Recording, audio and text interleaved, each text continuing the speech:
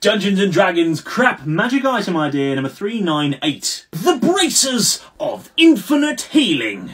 These are some very fine bracers that have on them 3 individual gems that glow with a faint light that provides enough light for like an inch around them in darkness. Not very bright, but just faintly glowing.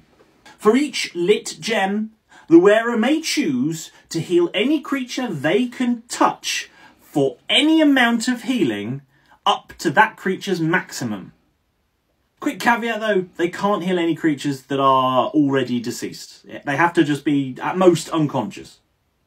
But can't bring them back, as it were.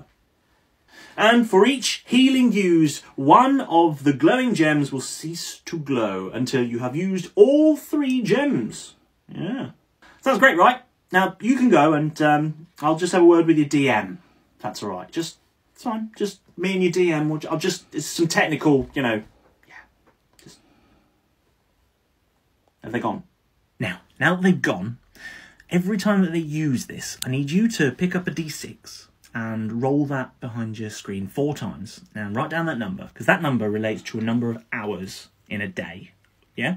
Are you with me so far? And what you need to do is note down how much healing they did and the number of hours you rolled. And after that number of hours has elapsed, they will take that damage. Yeah?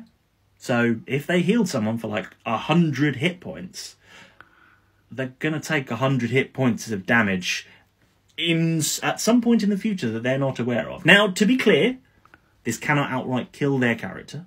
Just put a line under that. But it can put them into death saves. Yeah?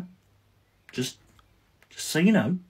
I'll have none of this DM wiping them off the table kind of thing, but, you know, there's caveats to these things. They can't get away thinking they're going to heal stuff willy-nilly and not have any comeuppance, can they? And, of course, the gems themselves can't be recharged. They can only come back to existence when they've used all 3 and the brace has come off that character and it's given to a new one. Yeah? Cool. Don't tell them.